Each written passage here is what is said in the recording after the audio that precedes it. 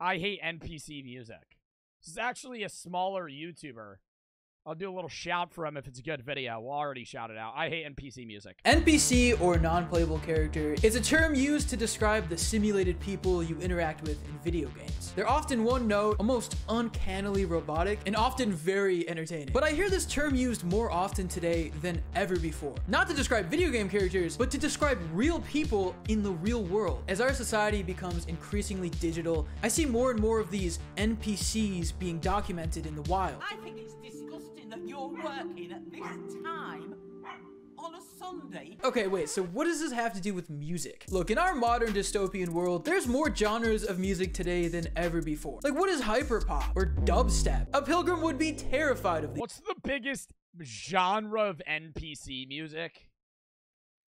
If you listen to YouTuber music, you're an NPC. Like, if you turn on PewDiePie versus T-Series rap and listen to that, or like Jake Paul, you're an NPC, right? I don't care what YouTuber it is either. Like, if you listen to YouTuber music, like Everyday Bro, you're an NPC, right?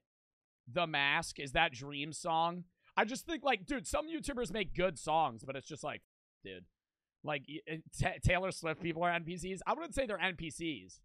I would say they're trapped in Taylor Swifties are trapped in a personality around Taylor Swift. That wouldn't make them an NPC, right? A non-playable character would be like somebody with no brain, right? They have a brain. They're just obsessed with Taylor Swift. These words. But there's one genre of music I hear. You're only saying that because of Brooke? No, I just said they're obsessed with Taylor Swift. Brooke is obsessed with Taylor Swift. I wouldn't say she's an NPC, though.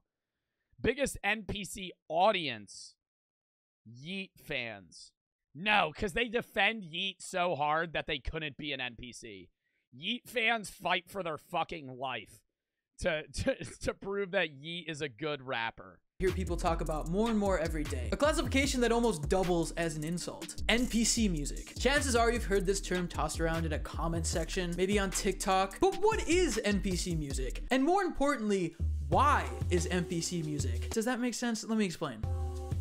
When people call something NPC music, they're usually referring to the kind of soulless corporate pop that you hear playing in a Target or an Apple commercial. So there's your answer. Like radio music. NPC music is pop radio music. Yeah. Except not quite. While it's easy to boil it down to that definition, it's important to remember that the Billboard charts have held both songs that are commercially successful. Nah, The Weeknd. If you listen to The Weeknd, I'm not even dissing his music, but if you wholeheartedly just always listen to The Weeknd, I remember when that shit was on the radio every fucking day. Oh, it was the same song over and over and over. What fucking song was that? Dude, it was in like, it had to be in like 2018 or some shit. Was it Starboy? Yeah, Starboy. Ah, yeah, but it's just like his music doesn't sound like NPC music. Yeah, Miley Cyrus maybe. And also critically acclaimed, or at the very least beloved by a group of fans. For every Dua Lipa or Brendan Urie Taylor Swift collab, there's a SZA putting out insanely commercially successful but also widely beloved songs. Okay, so it's not a type of song, so then maybe it's a type of sound? Let's take, for example, Oliver Tree's new song with KSI, the sports drink guy. I've heard a lot of people describe this song as NPC music, and I can't help but agree. Well, partly because it's a typical and blatant attempt at a vanilla pop hit, but everything from the verse to the chorus and hook felt like a verse and a chorus and hook, if that makes sense. It was catchy, it was energetic, but yeah, there was something about it there that just felt generic, and something that also made it feel soulless, which is a word I'm gonna use a lot in this video, so strap in. Look, I'm a huge fan of Oliver Tree. I don't even want to include them in this video, and this is a pretty brutal example. Are y'all a fan of Oliver Tree's music? Yeah, but I feel like sometimes he tries too hard to be unique. Not with his music, but like just how he acts, right? I don't know if that might be just how he wants to act, right? But I feel like sometimes he's just like, it's like noticeably like trying too hard. Example, like there's a lot worse offenders. Let's go over them now. Maroon 5 is one of the most successful bands of all. You're an NPC if you listen to Maroon 5. Straight up. Nah, yeah, I'll give that one. That's Imagine Dragons, right? Is that Imagine Dragons?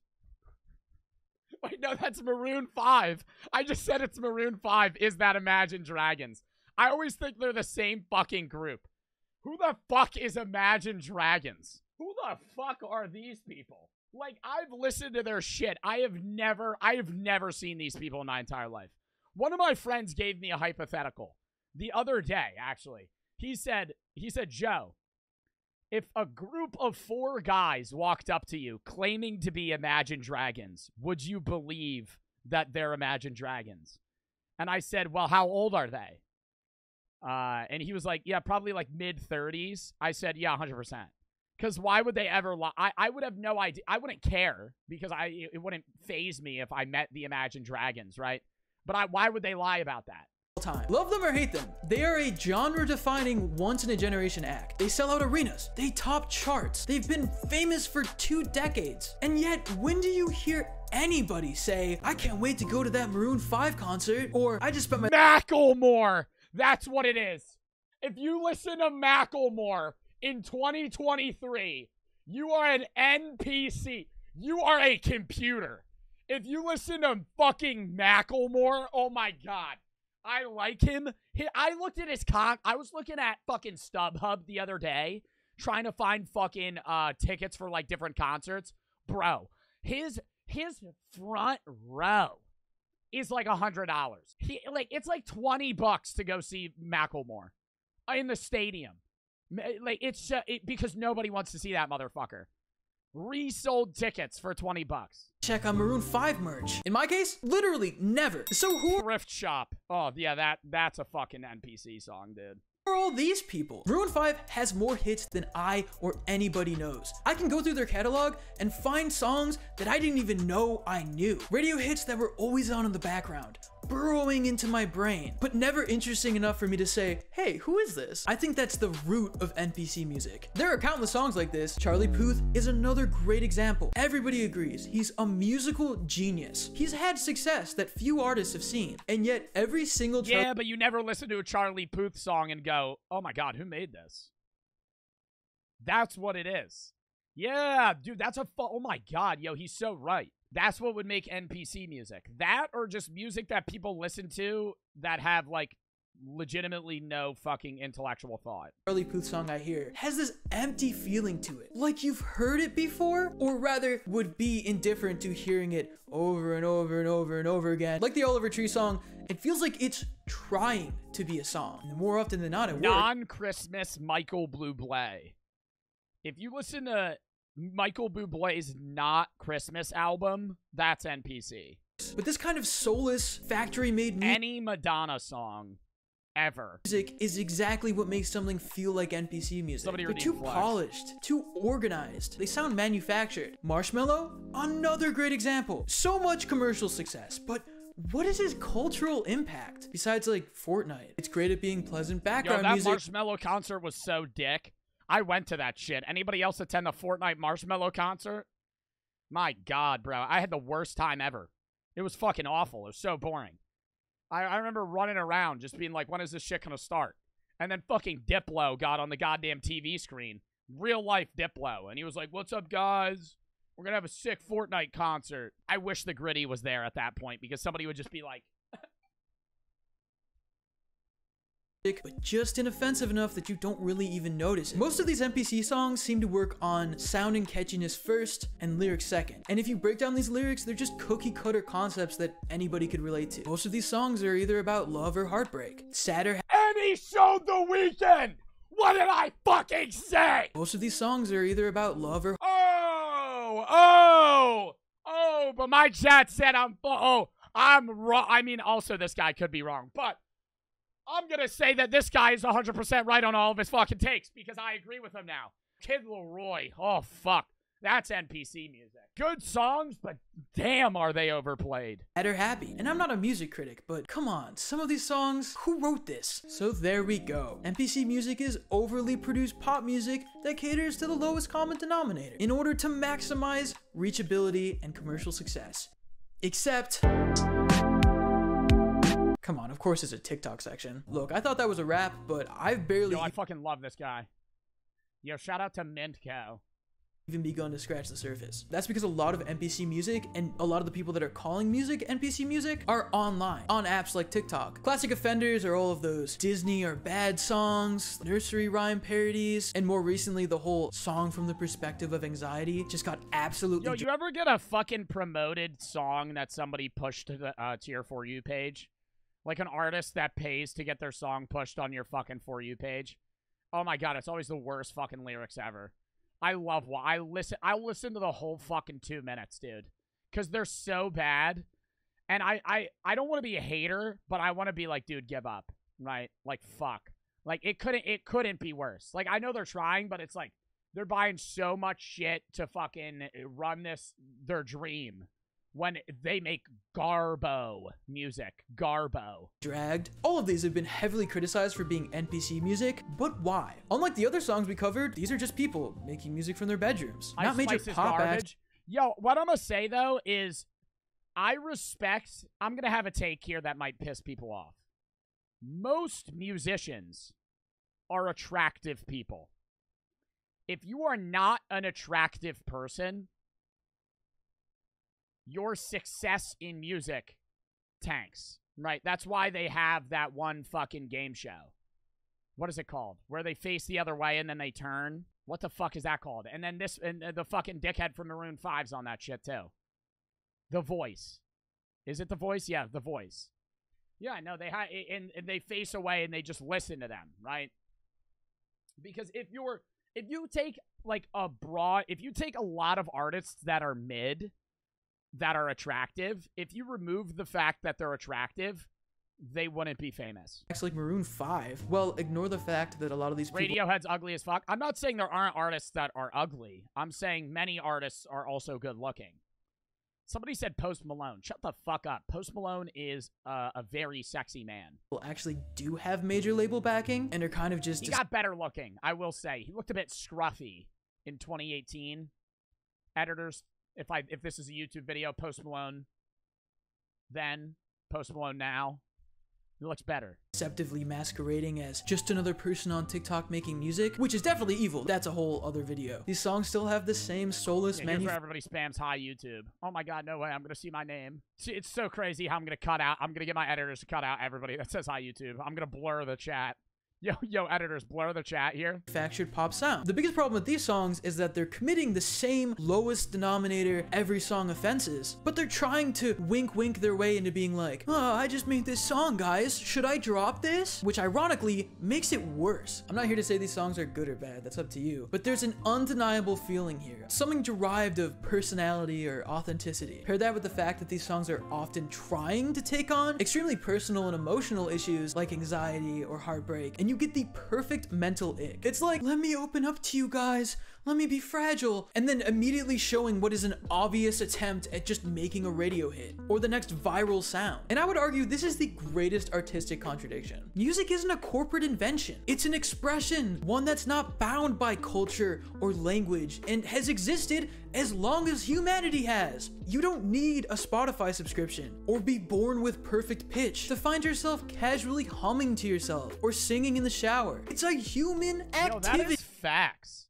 Do y'all know anybody that doesn't like music? I know some people that are indifferent about it, but like everybody at least has, even if you're somebody that doesn't like music, there's still a song that you like. Like, there's still a song where that shit comes on and you're like, yeah, I'll listen to this. So when you take something so genetically baked in our brain and run it through this paint-by-numbers corporate process, something that creates the most vanilla and inoffensive product possible, only to take that and try to just paint on a shiny coat of humanity and relatability at the last second, and you have something that just feels like fake sugar. Fake sugar being a perfect example. We have so many artificial sweeteners, but no matter what we do, we can never perfectly recreate the exact taste or feeling that real pure sugar gives us. Our brain just unconsciously knows. I would argue just like this music. So I think we have our answer. NPC music are songs that are trying to be songs. They're made in a vacuum to hit every single mark correctly, but fail I wish you talked about influencer music too, because that's the definition of that shit. People that blow up on social media and they're like, how do I make a fucking assload of money in a short amount of time? Oh, I know. Let me make some cookie cutter fucking song about love with a shitty music video behind it. about some guy breaking up with me or a girl breaking up with me or getting cheated on like every other fucking goddamn TikTok artist that makes a fucking song. Actually resonate or impact our emotional brain. The exact part of the brain that makes music sound so good. I'm happy with that. I think that's good, guys. I think above all else, music is subjective, right? A lot of this music is still mocked by the general public, but they still have their fans. Go to the comment section of any of these songs, and you'll see a lot of people that genuinely love and support. Yo, let's go to the comments of a Macklemore video. What was the one? Thrift shop?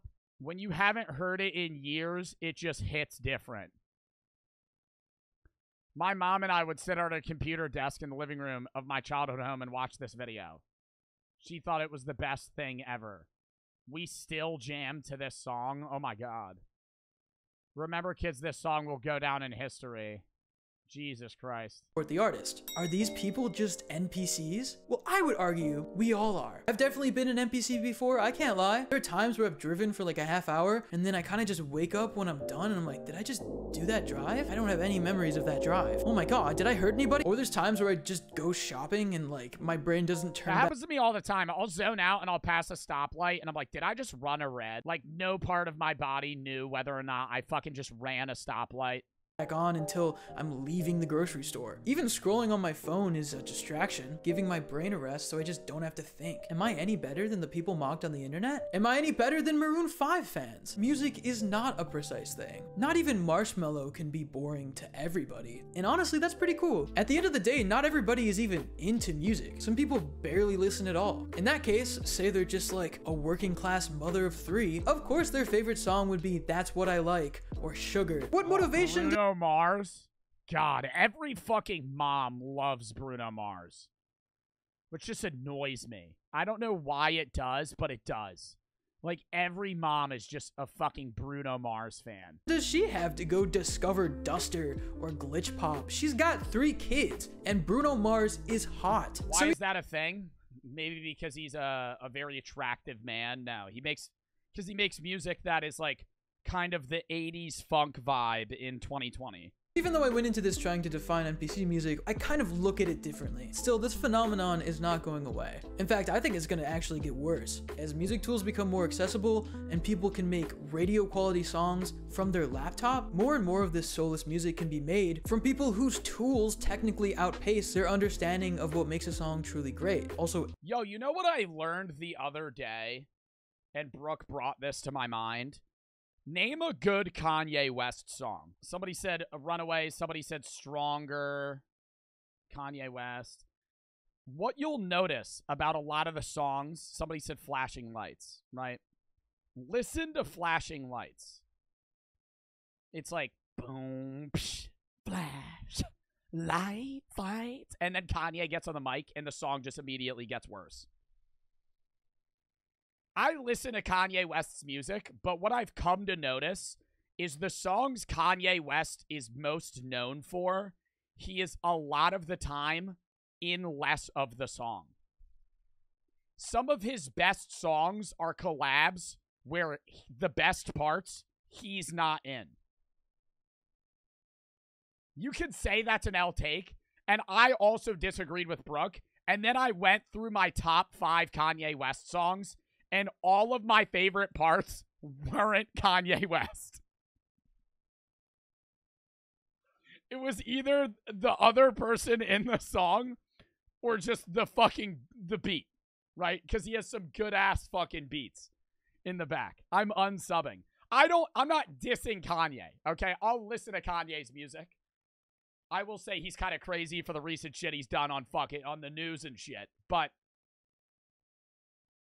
his music, a lot of it is better known for his beats and the people he's with. AI music is going to be a thing, and that's going to be even worse. But I think there's an inspiring takeaway from all of this. This kind of music can motivate people to go out and discover songs they actually like, that do things differently that they think are cool. So at the end of the day, maybe NPC music is good after all. Except, no, a lot of it still sucks. That being said, guys, this is a rabbit hole I did not think I'd fall down into, but I hope you found it interesting. Let me know in those comments down below. What are some songs? Bro, this guy's so fucking dope. Shout to him again. What other fucking content does he make? Trump, Biden, Obama ranked the best rappers. Oh, this is his latest video? How the fuck? Oh, this was 7 months ago. Oh, he hasn't done YouTube in a bit.